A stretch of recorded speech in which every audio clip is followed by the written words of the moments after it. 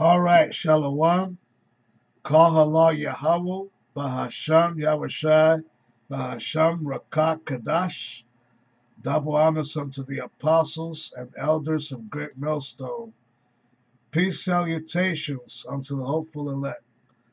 Once again, I am the brother Yahusap, and the topic, tonight's topic, is entitled That We Abound in Hope. All right, that we abound in hope.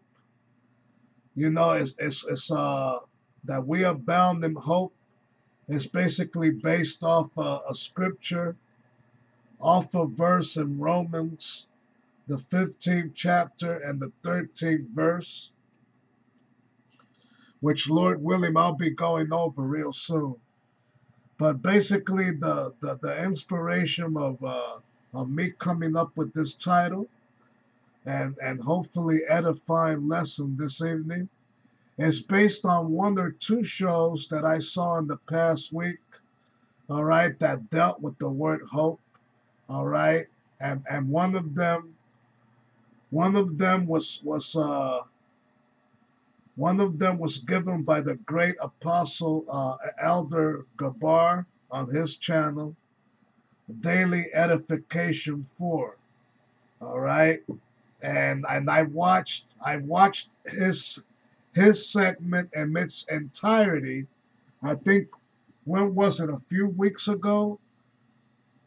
Yeah, no, not a few weeks ago, a few days ago, just before so-called Thanksgiving. All right, it came out 4 days ago.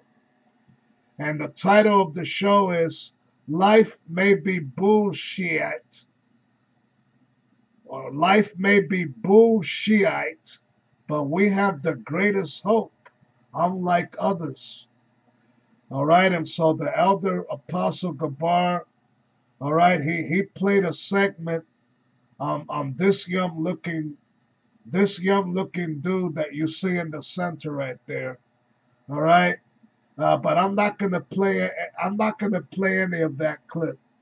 For those of you that might be interested, visit the elder apostle Gabar's channel, Daily Edification 4.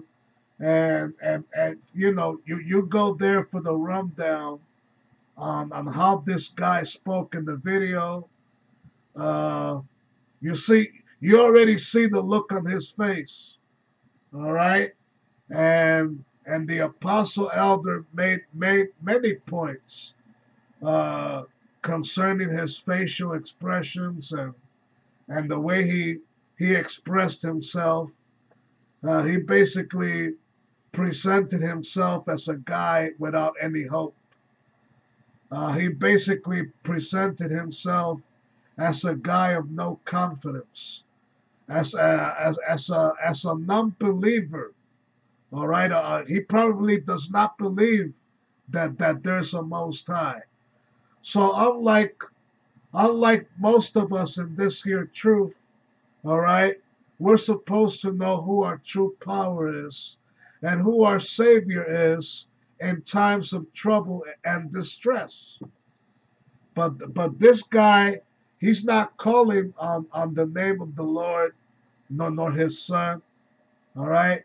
He's not calling on no Yahweh, Bahasham, Yahushai, and all that.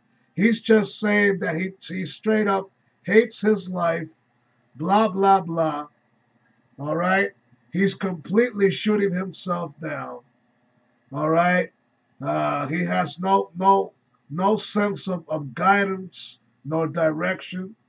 All right, and the apostle elder Gabar said that a guy like that, you know, the Most High could easily use as a possible spirit of vengeance, you know, to turn down society, man. All right. Because this society that we live in now, all right, Esau's great white society, right? So-called white society, all right. Make no mistake about it. This place is modeled after a so-called white so-called white power structure. All right? This so-called white power structure is what causes many non-white looking people, and even some of their own, to shoot themselves in the head, all right, to want to commit suicide, all right, to look at themselves down, to shoot themselves down, have no sense of hope, all right, because this society was built, it was purposely designed, it was purposely set up like that, all right? It was purposely set up like that, all right? For young guys like him, he might be a so-called white guy. He looks like he might be a Jake, that guy. He might be a Jake, a confusion of face, whatever, all right? But he has no knowledge of self, no sense of direction, no nothing at this point. All right? So he's just shooting himself up in the ass, man, spiritually. All right? He's just shooting himself up in the ass. He has no sense of direction whatsoever, man. All right? But like the elder Gabar said in the video, we have the greatest hope unlike others. And so I became inspired to come up with my, Lord willing, my own lesson, all right, based on this word called hope, because there are many of us, especially us people of color, that this great white society basically indoctrinates us, to look down on ourselves, all right, to say, to look down on ourselves, to hate on each other, all right, and I speak out of my own experience, all right. Now in the video, before I begin with the scriptures, all right, in the video, I wrote my own testimony on the comment board, which, Lord willing, I don't mind sharing unto those of you that might watch. I basically wrote my own testimony down here. I'm not gonna really read all of it. All right.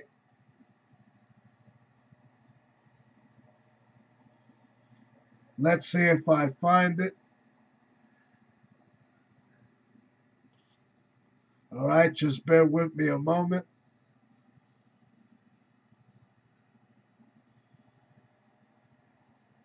All right. Just bear with me a moment.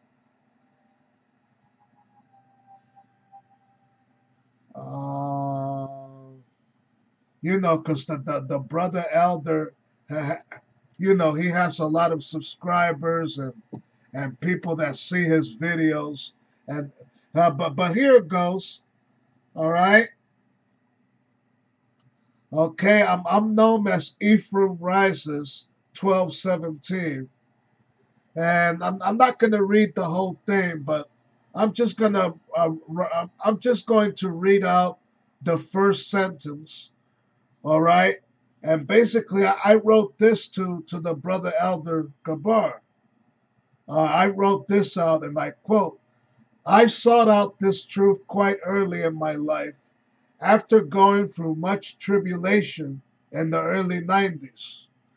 And Lord himself knows, ain't no joke, no lie about that. There were times I felt just like that guy in that video. Only difference was the Lord wanted me to learn this truth. All right? So I leave it at that. Okay?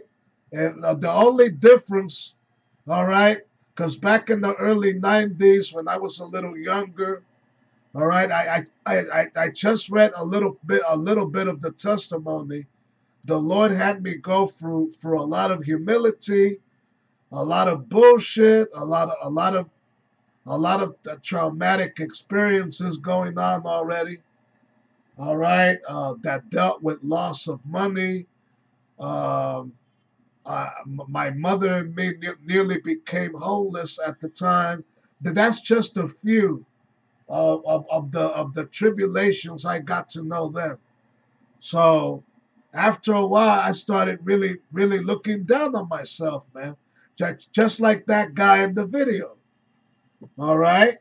And so I gave a little testimony to the Apostle Gabar, and he wrote, and he replied me, he replied back his reaction, and I'm gonna read that to those of y'all that might be watching. All right. Now I'm going to read,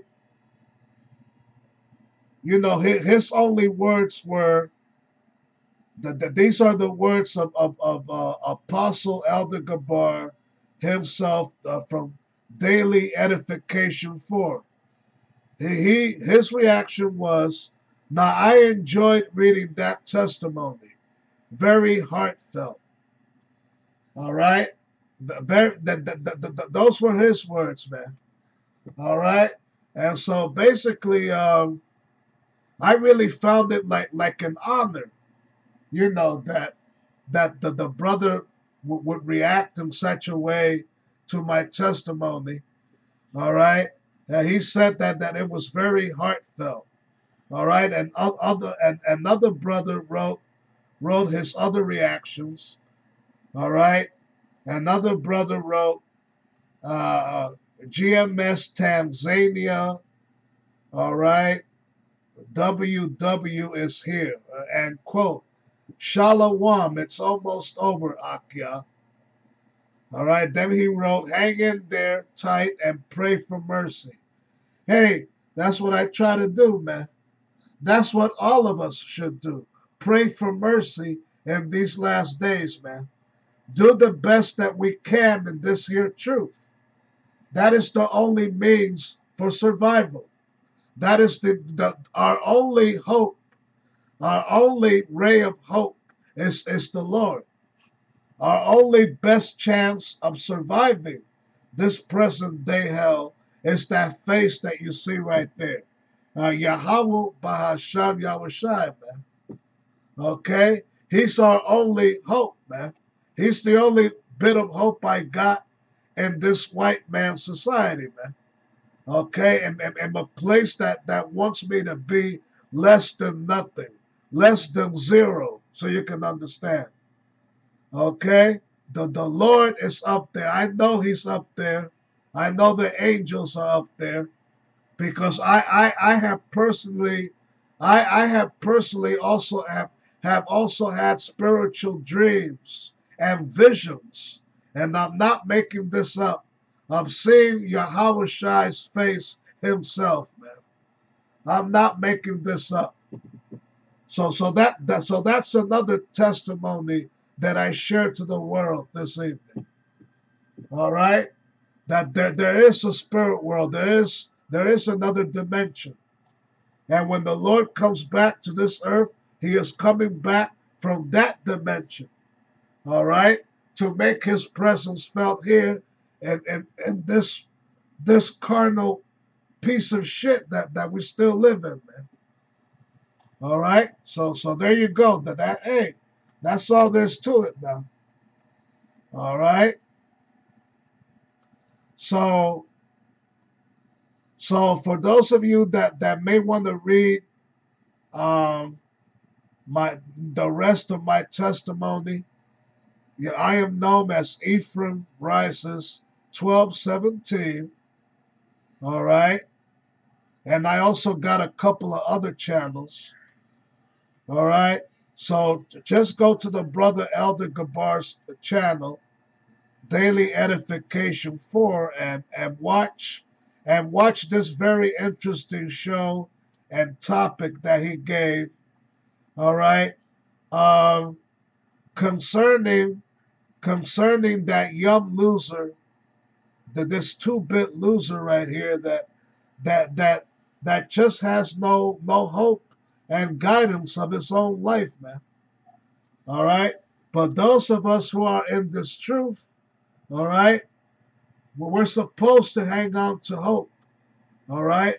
We're supposed to be prisoners of hope and all that. All right?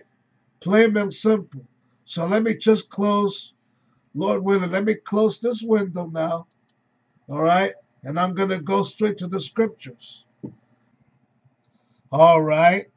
This is the book of Romans, the words of the Apostle Paul, Romans 15 and 13, where I drew inspiration in the topic of tonight's show.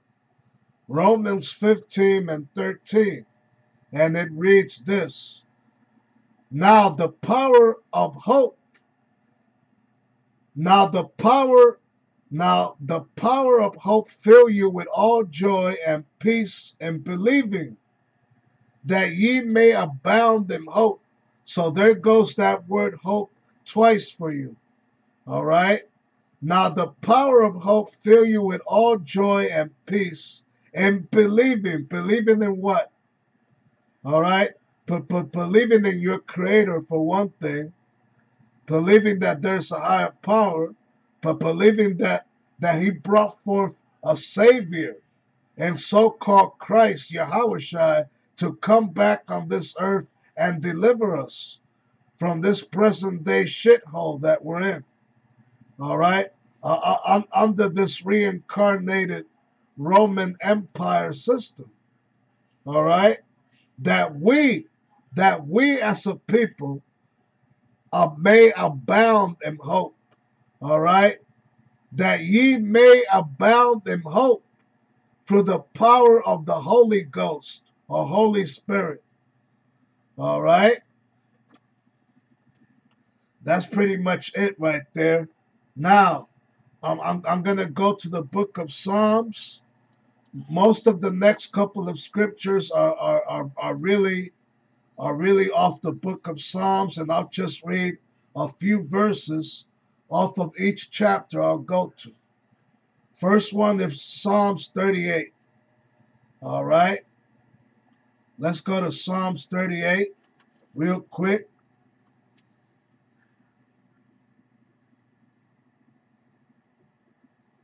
Okay.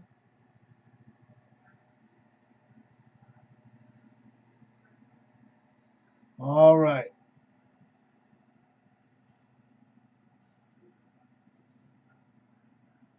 Okay. I found it. All right. I found the scripture I'm looking for.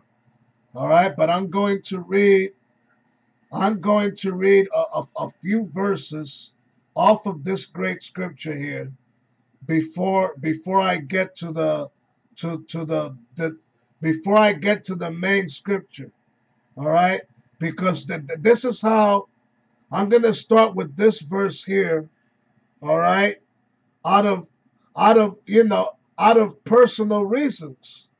All right? And it might be yours as well.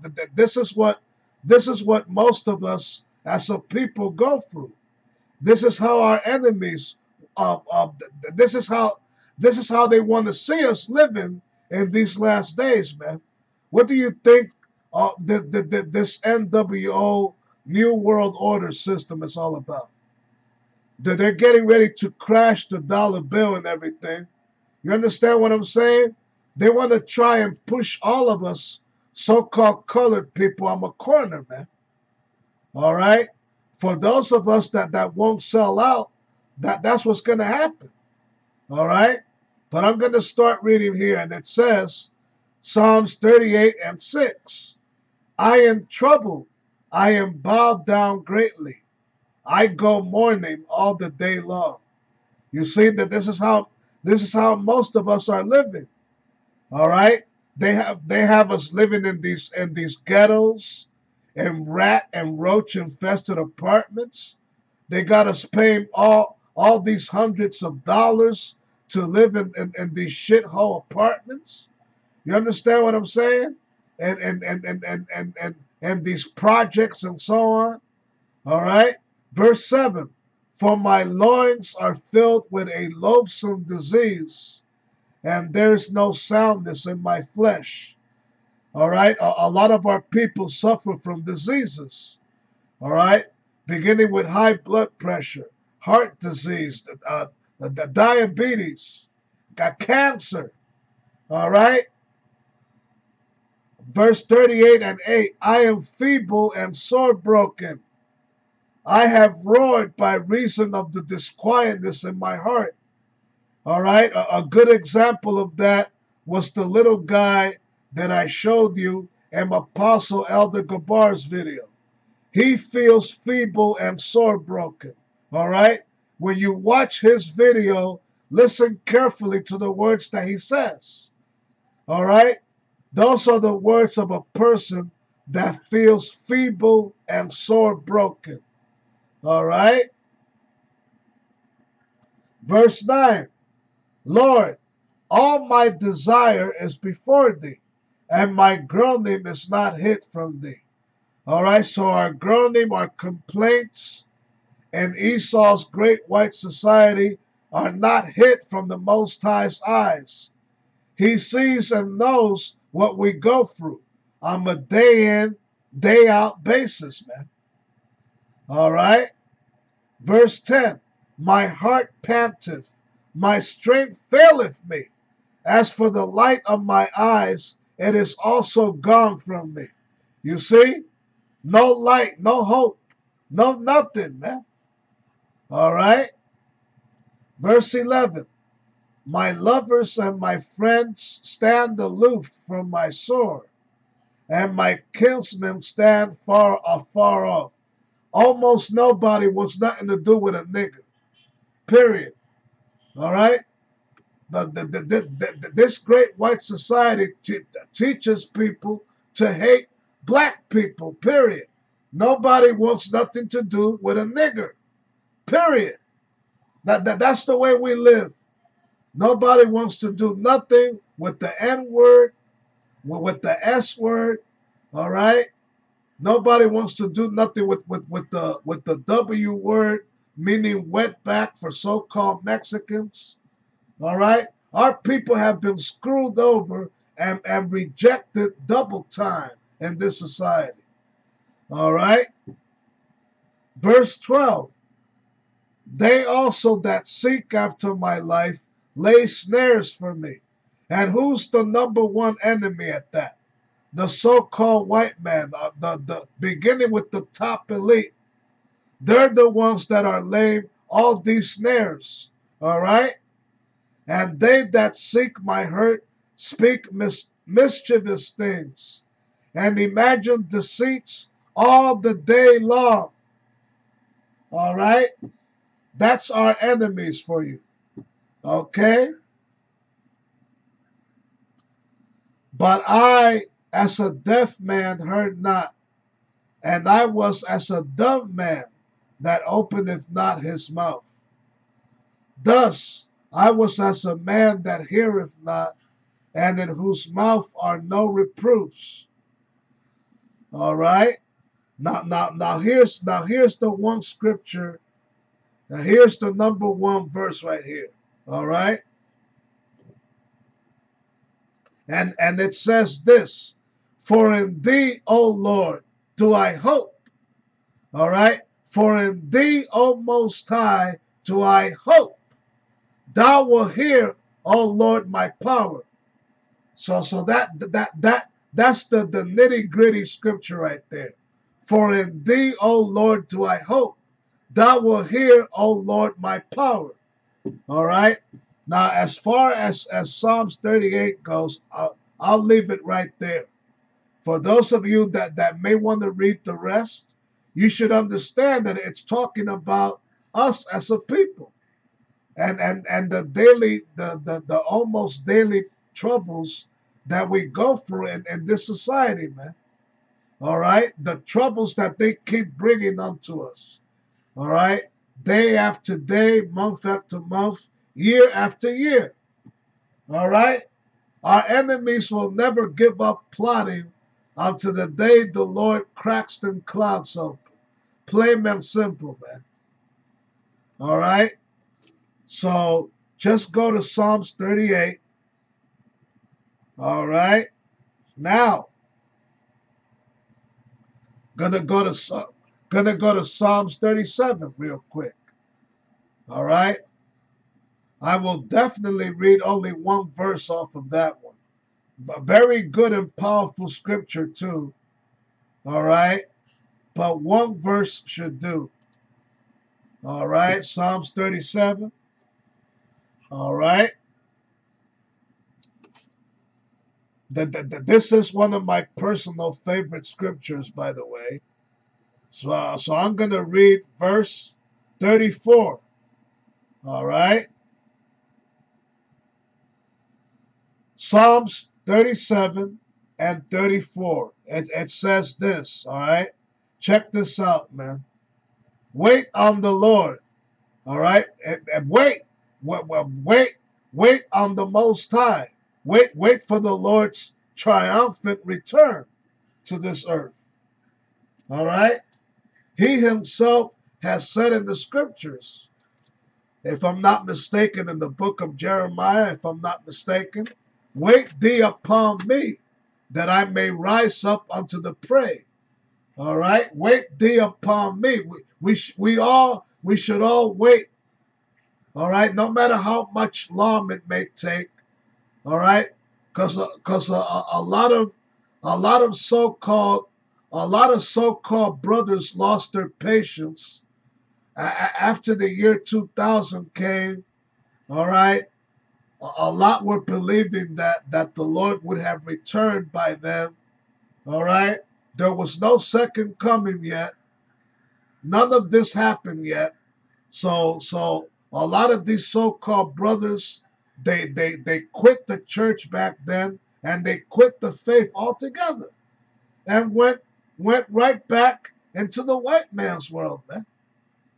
You see what I'm saying? All that Most High talk for nothing. Most High this, Most High that, and some of these so-called brothers still be living, that they be dropping out of Great Millstone today and other camps and so forth. All right, but it says here, wait. We must wait on the Lord. All right, not give up hope, not give up faith. Wait on the Lord and keep his way, and he shall exalt thee to inherit the land. And when the wicked are cut off, thou shalt see it. All right, there you go. So there is a great reward and a great promise for those that wait on the Lord, man. All right, for those that don't give up as easily as those individuals I just mentioned. All right. Okay. So I just read that verse. Let's go to 27 now. Psalms 27. All right. I'm going to read one verse off of that as well. All right.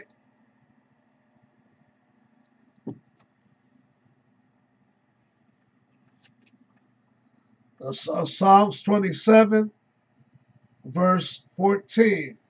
All right.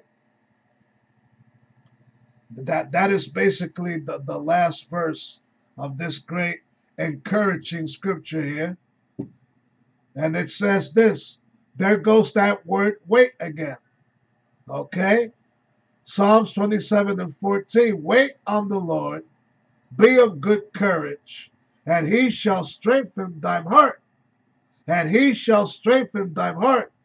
If the Lord sees the kind of faith, all right, and resilience you have as a real man in this thing, all right, then he will strengthen your heart even more. Wait, I say, on the Lord. The words of the great King David, man. Okay? Wait on the Most High, be of good courage. A lot of us need to be of good courage in these last days, man. All right? Plain and simple. All right? Okay? So let's go to Psalms 37 again. And this time I'm going to read verse 19 off of it. All right?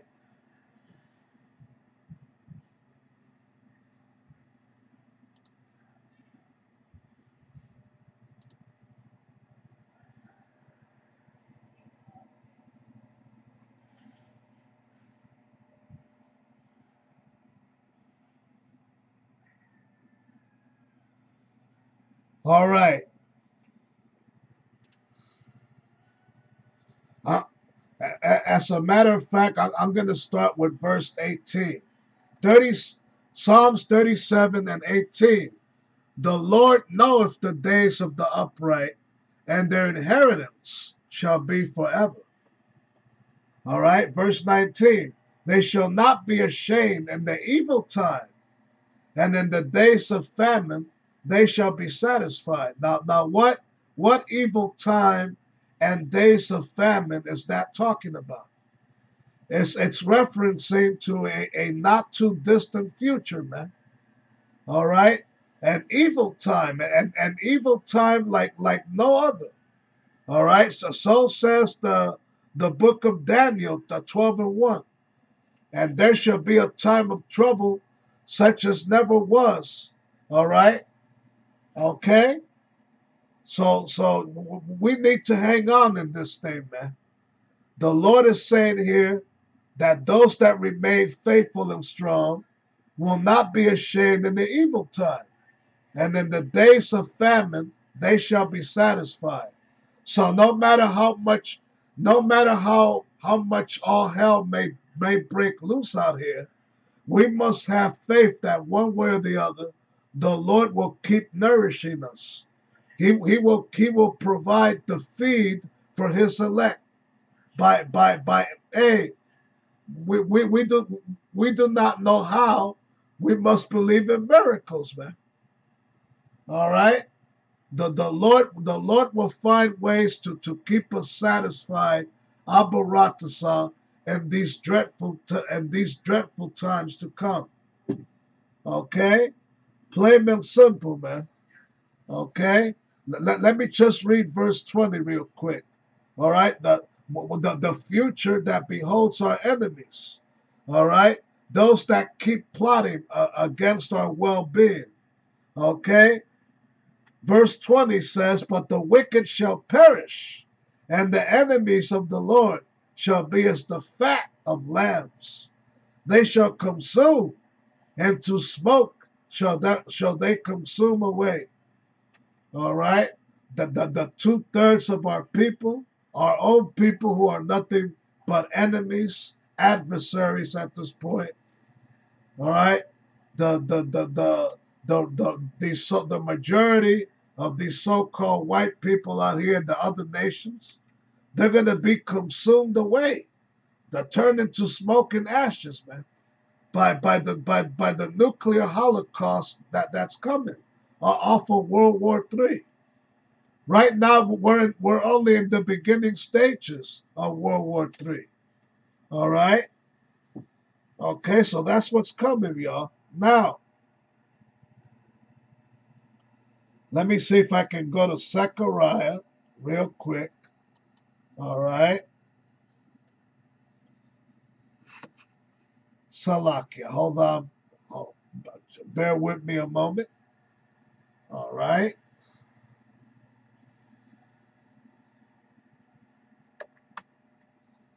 Zechariah.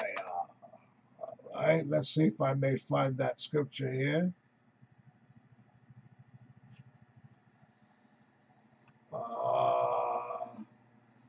I'm looking for Zechariah 9 and 12. All right. Hold on a second.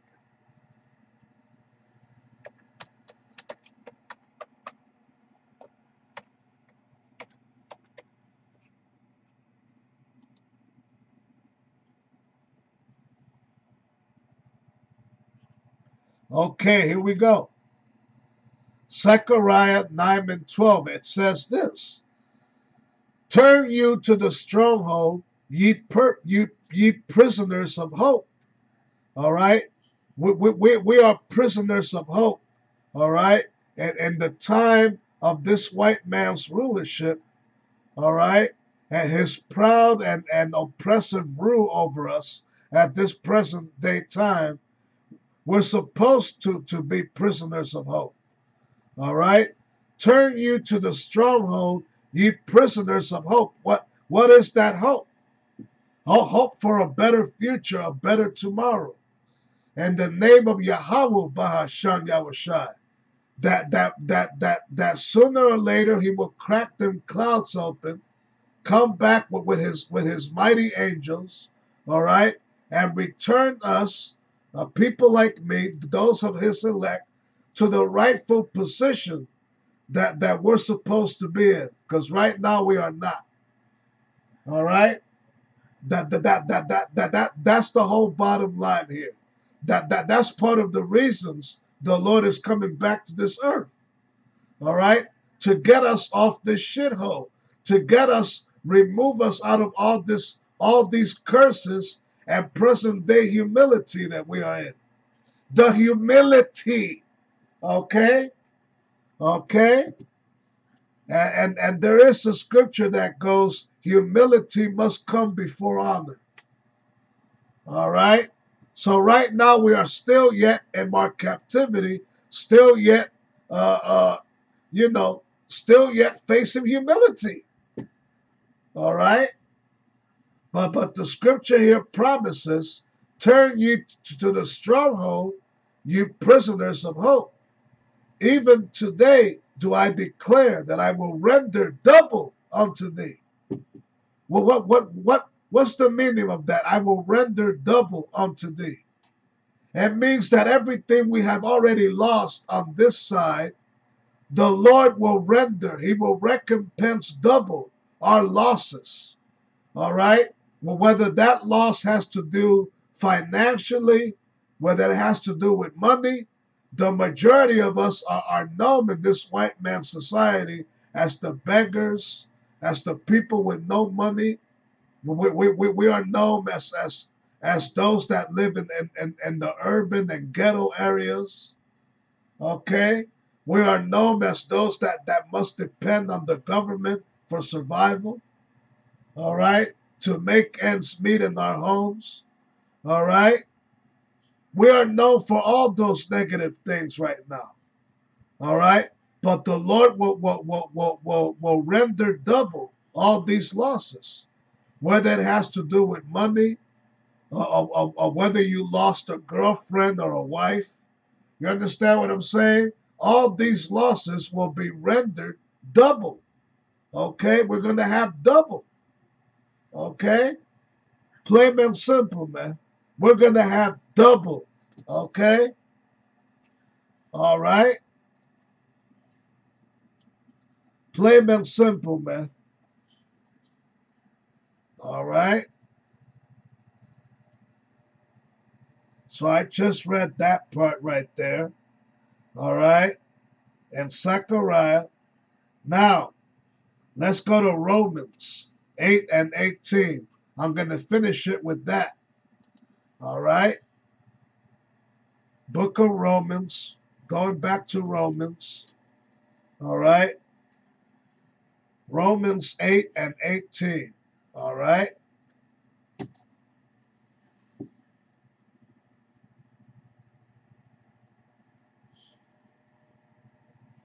Romans 8 and 18 says this: For I reckon that the sufferings of this present time are not worthy to be compared with the glory which shall be revealed in us. All right? I'm going to read that again. For I reckon that the sufferings of this present time are not worthy to be compared with the glory which shall be revealed in us. All right? So all the hell, all the misery, all the humility, all right, that people like me still got to deal with in this great white society of Esau, Edom, that they like calling themselves white. They branded themselves that name. They are not really white because the book of Genesis 25 and 25 describes the true origin of their race. They did not descend from a gorilla or a monkey like they like to show mankind that they did. All right? They really descended off a so-called black man and black woman named Isaac and Rebekah. All right? And Genesis 25 and 25 describes, all right, the first so-called white man as coming out, and the first came out red all over like a hairy garment, and they called his name Esau. All right, Ishashua. Wasted away is he, having no pigmentation, man. All right? But in the late 1600s, all right, if I'm not mistaken, maybe 1681, I can't be 100% sure, that's when they started branding themselves by the name White. Okay? That's when they started calling themselves White. Okay? All right?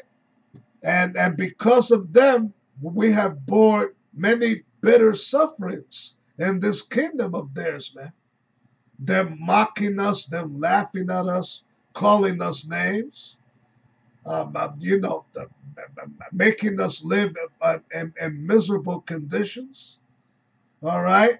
But the scripture says here, for I reckon that the sufferings of this present day time are not worthy to be compared with the glory, with the great future that lies ahead of the elect that hope and wait on the Lord, man. Plain and simple. All right?